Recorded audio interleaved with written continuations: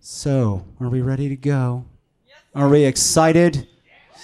I'm having a good night. I think you guys are too. You seem very, very fired up. Ever since you got here, I don't like to think much about the outside world. I talk about it very rarely, so because this place is, well, so much better than the real world. I mean, the real world, let's face it, it's full of stress, existential brouhaha. And at worst, it's just, well, boring compared to the theatrical reality we get to inhabit every week, yes? Yes. It does have one enticement that forces me to go back beyond my other pair of clean pants. It is where they keep all the people. It is. It is. I mean, we're here, but all the rest of them are safely stored away for the evening out there. And the thing about that is, I started out kind of a misanthrope. I know you look at me now after years of therapy and you think, you're still kind of a misanthrope. It's true. Yes, thank you. It's true. But here's the thing. As I've knocked that giant chip off my shoulder, I have learned that I'm a people person. I'm a social creature. I talk about it plenty. I talk to you about it plenty because that's social interaction. You know, I read somewhere that the human machine, the little brain computer, can only really handle about 150 unique relationships. After that, you have to start doing things like making circles of friends or groupings like those people who are out there in the audience that I know from Open Stage. Hi. Or those people I follow on Twitter. Social technology was actually really just an invention to make that better, to increase those numbers where we can stay connected to people.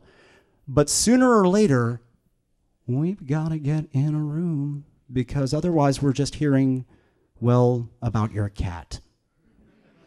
Events like this are important because they put us all in a room, all of us crazy creatives. I've talked about this before. And when you put us in a room together, we get all that groovy interaction.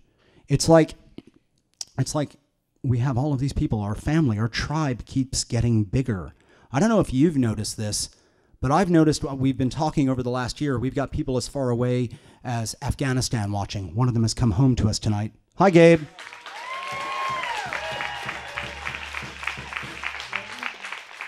And he's made it back to us. And we've got people all over the place who have traveled great distances, who are either watching us online or are out here in the audience back again after traveling the world.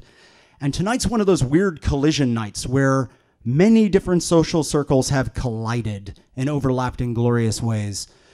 A little later tonight, you're going to see two of our honored guests appear on the stage. One of them is a local who I threatened from this very stage and taunted from this very stage and emailed with video from this very stage and said, you have to come do this. And he called, which was kind of scary because it wasn't his lawyer. It was actually, someone we wanted to talk to. That was good. Awesome. So he'll be here a little later tonight. And then the other one was kind of a bit of unexplained phenomenon. After a year, he's back. He's traveled the world, and he's returned to us, one of our favorite alien life forms. But we'll talk about that a bit more later. The point is, we seem to be getting bigger and bigger and bigger, but it all comes down to this little room. I know some of you new people are shy and kind of, oh, who am I kidding? You guys are ready for this. Some point tonight, get over it. Connect and have the briefest, and I should outline the word relationship has some semantic loading that I'm not talking about here.